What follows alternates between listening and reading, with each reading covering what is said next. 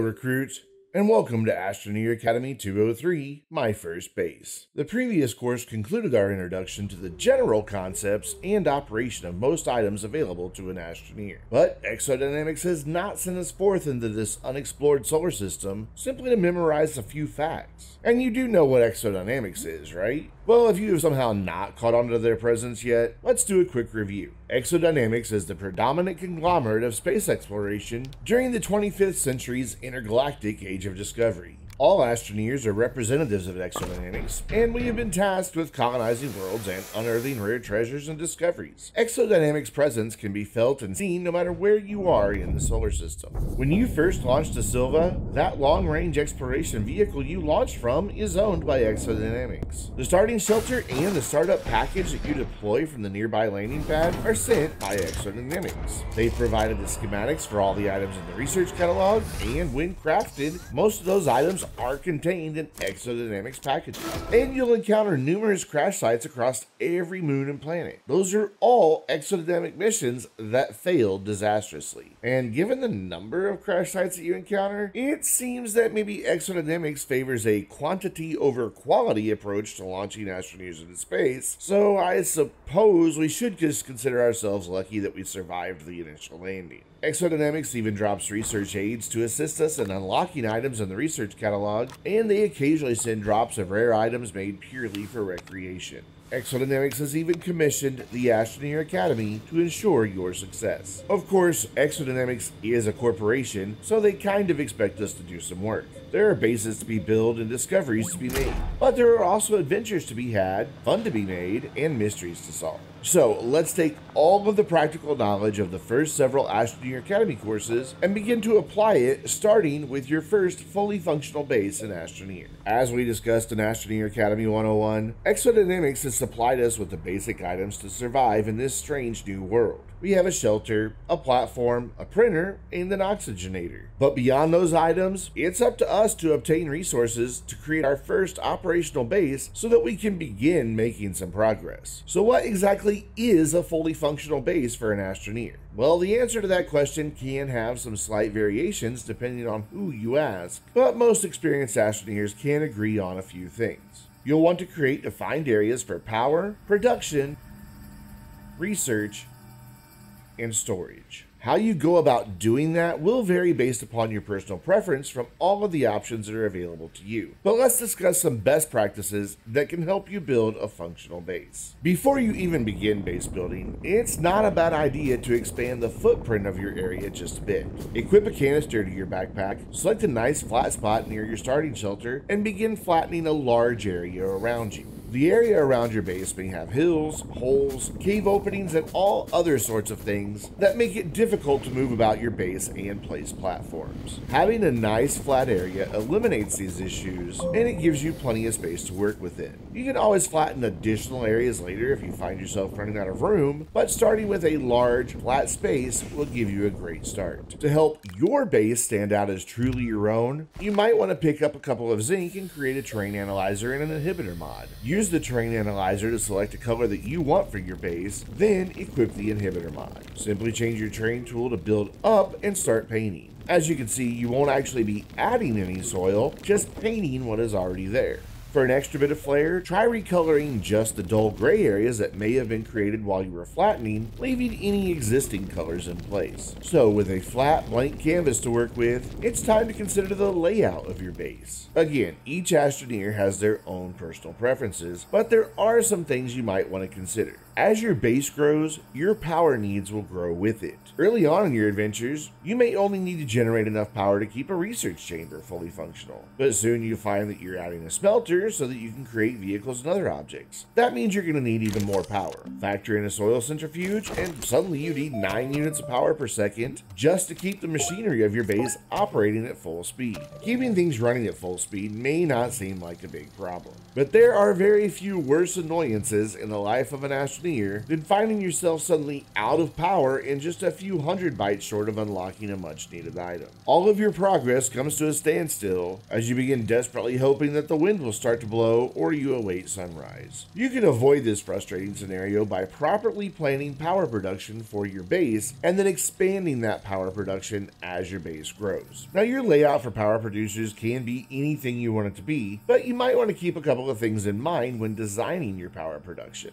First, unless you want to use extenders, you need at least one power cable that can reach from your power production area to the rest of your base. Second, you'll want to ensure that you have enough space for future expansion. If you have built your power production right at the edge of a huge canyon or right up against a forested area, you're going to be facing a lot of terraforming later as your power demands increase. Of course, many Astroneers also take aesthetics into consideration. There are a few things more satisfying than a well-organized base, and the power production portion of your base plays a big role in that. Wind turbines all neatly aligned, batteries grouped together, generators all together and facing the same way, well, all of that can go a very long way to creating a visually pleasing power production area. You will also want to consider which power producers you plan on using to create power for your base. If you're going to rely heavily on solar, you wouldn't want to have your power production area too close to the foot of a mountain. That mountain could potentially block sunlight for a portion of the day, leaving those solar panels in the shadows and inactive. Are you going to primarily use wind power? Then take several moments and become familiar with the wind patterns surrounding your base. You can easily see where the wind is blowing and where it is not blowing just by looking around and observing the streaks in the air as the wind blows. Believe it or not, the wind can be blowing in one area near your base while just a few feet away, the air is completely still. By taking the time to observe where the wind blows most often near your base, you can plan out the best spot for power production from wind power. But maybe you'd rather use generators as your primary power production. If so, you're going to need two things and in fairly large quantities. First, you're going to need a lot of storage for those generators. Medium generators cannot transfer power unless they're connected to a platform that has power cables.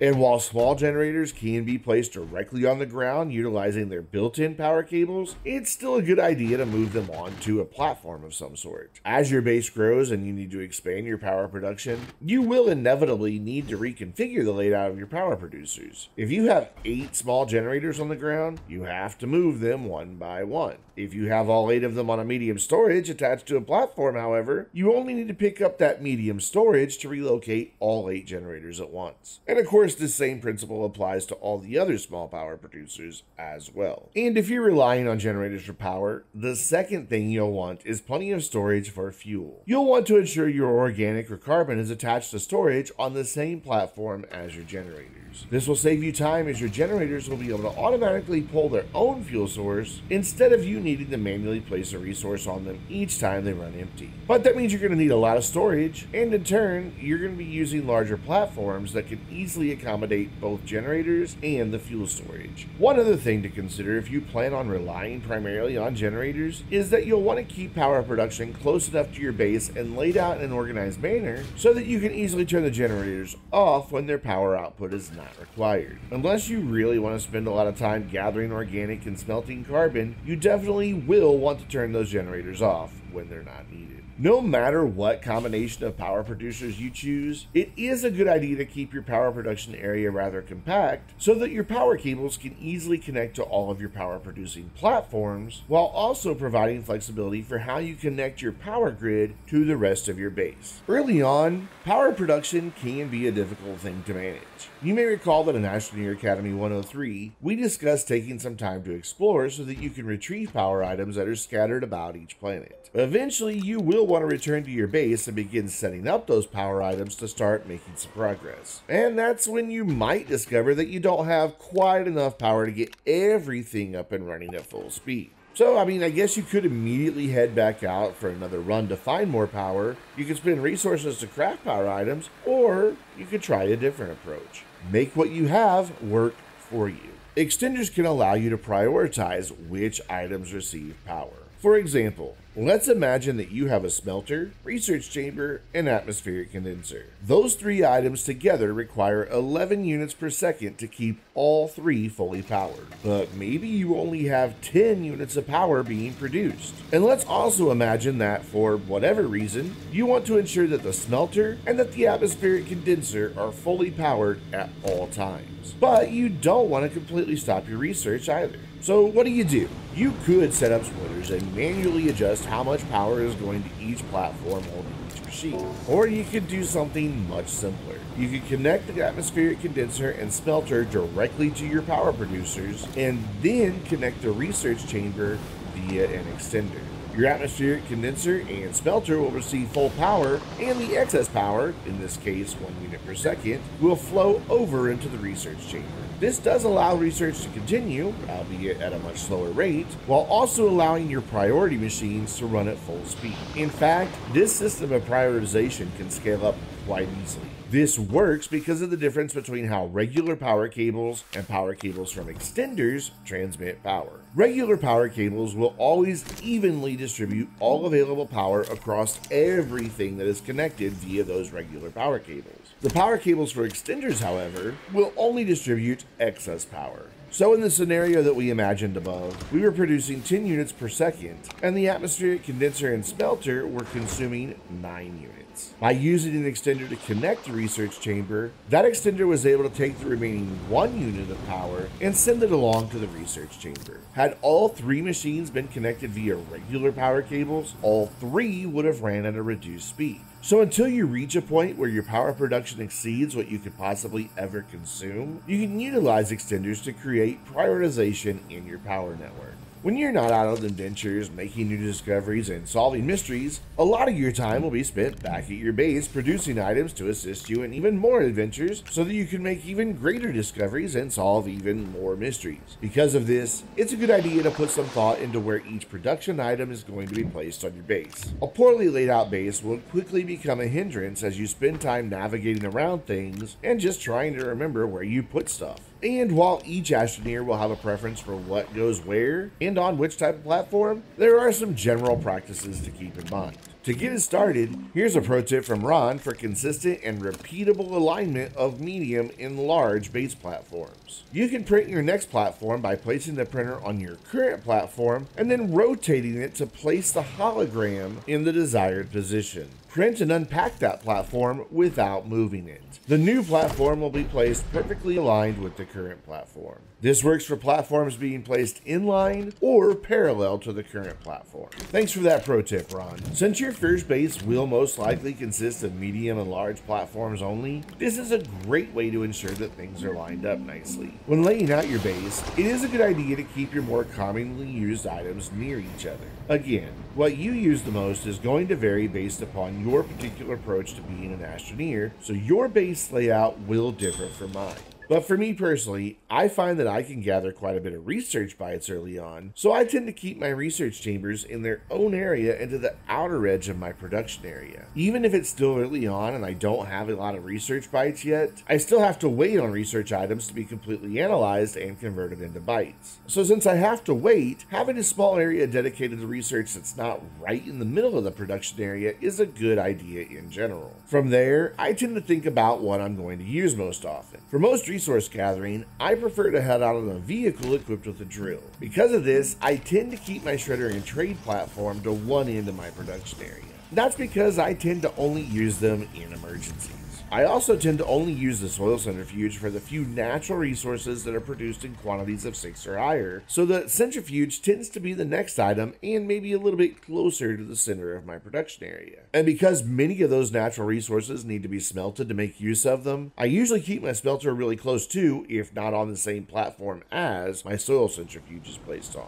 The atmospheric condenser can produce a large quantity of gas over time, and it can run continuously, so I usually keep it towards the edges of my production area. I do, however, find myself spending quite a bit of time creating composite resources, so I like for the chemistry lab to be very close to my smelter and soil centrifuge. This allows me to easily move natural and refined resources from the respective machines over to the chemistry lab. I also like to keep my printers near this main cluster within my production area as well. By keeping the printers close by, I can easily move the various resources to the printers without a lot of traveling back and forth. Of course, almost every Astroneer has some varying quantity of resources that they need to store at their base. And that brings us to a pro tip from Gina. Thanks, Brandon, and hello again, recruits. Let's talk storage. Many astroneers make the mistake of skipping medium storage early on and instead opt to dig small holes or create piles to store resources. This is a bad idea because all of those resource nuggets colliding against one another can actually cause performance issues. When items are sitting one on top of another, the CPU and GPU are constantly calculating the physics of each item both individually and in relation to the others and drawing the resulting visual animations and sounds that you see and hear in game. A storage hole can very quickly cause a drop in performance, especially as it relates to frames per second. But this extra strain on your computer or console can easily be eliminated by gathering a bit of resin and creating medium storage to store things on. The medium storage is unlocked by default and only requires 2 resin to be crafted on the small printer. When placed on a medium storage, your CPU and GPU only has to worry about the physics and animation of the storage itself and not each individual resource nugget. Thanks for that pro tip, Gina. In addition to avoiding unnecessary lag, putting some thought into resource storage also allows you to be able to quickly access a resource when you need it. Because of this, I like to keep resource storage near my production area so that I can easily move unneeded resource over to storage while also being able to quickly grab resources that I do need.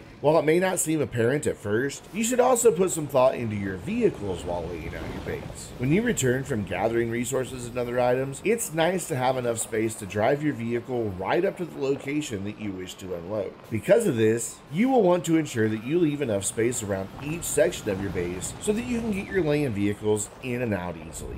The same holds true for shuttles. While you have no control over the location of the landing pad on your starter base, you can design around it so that the landing pad is at least close enough to your storage area to allow you to easily unload items from your shuttle. And if you're setting up a brand new base, think about where you're going to place a landing pad so that you don't spend too much time walking back and forth. It can be a bit of a challenge to make room to accommodate large vehicles while also ensuring that your base building platforms are connected, but you do want to ensure that those connections are made. Power is not the only thing flowing through all of those platforms. There is also life-sustaining oxygen. By ensuring that you keep everything in the immediate area of your base connected, you're making sure that you don't wind up suffocating. The final piece to consider when setting up a base is general storage. Now, this is different than your resource storage. Instead, we're talking about items that you've crafted that you don't use very frequently. You could just toss them aside, but doing so can make it difficult to locate them later when you do actually need them.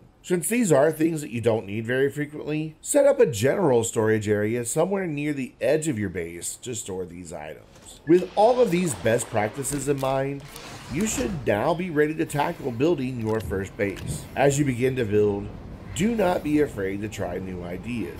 Maybe you found that your setup isn't working as well as you thought it should. Tear it down and start over. Iterate on your previous setups, making small tweaks and changes as you redesign. Find new ways to optimize your workspace, and then tear it all down again and keep iterating. With each new base you build, you'll find ideas that you really like and some that you do not. But as you continue to redesign and put even more thought into your base, you'll soon settle on some general things that you find work best for you. And at the end of it all, there are a few things more satisfying for an astroneer than a well laid out base. And now that you have your first fully functional base, it's time to say goodbye to that starting base on Silva and look to the moon and other interplanetary destinations. That is our discussion for our next course, Astroneer Academy 204, where we will be joined by a very special guest lecturer. So until then, I'm Brandon, reminding you to stay vainglorious.